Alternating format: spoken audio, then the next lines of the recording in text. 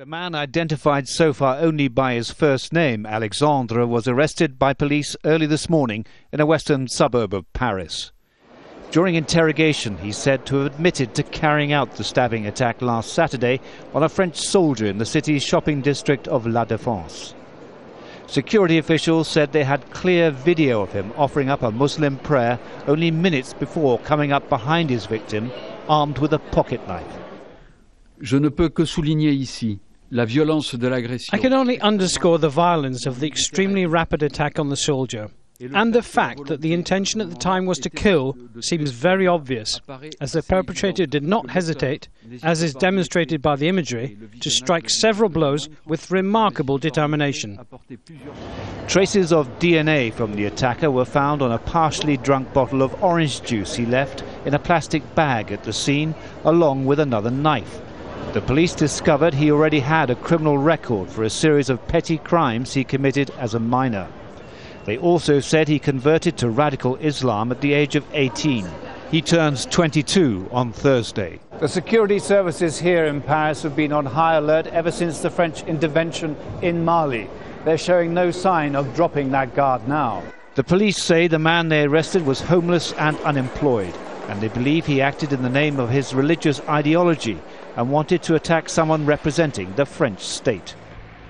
Residents of the town of La Ferrière, southwest of Paris, where the man is said to have come from, described him as frail and a troubled person. I think he was a really isolated person. It was an isolated act, and this person was in search of himself, and perhaps did this because of what happened in London and wanted to create competition. Neighbours in the area also said there were no local mosques where he could have been indoctrinated. The attack has come as a surprise to all of them. David Chater, Al Jazeera, Paris. And in fact, David can join us live now from Paris. And David, the French police seem to be very keen to stress that there was nothing in the suspect's previous behaviour to suggest that he might become violent. That's right. It's a great difficulty for the security forces here and, of course, in the UK to try and isolate the individuals who might have been so-called self-radicalised. All they can do in this case is try and find out if there were any background information they missed in this particular case, talk to the friends and the family to see where they might have had a path that would have led them to some suspicions about this man. But it's an almost impossible task to keep a watch on so many individuals when there's no real reason to, and this just shows the scale of the problem facing the security forces here in France and the United Kingdom in such cases. He was described, this man Alexandre, as fragile and a loner, and how can you ever look into the mind of such a person?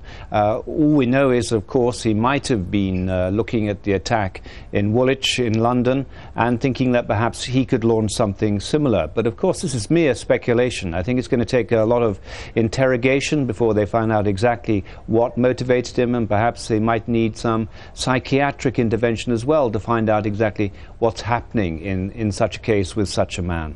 Hasn't been charged yet. What happens next?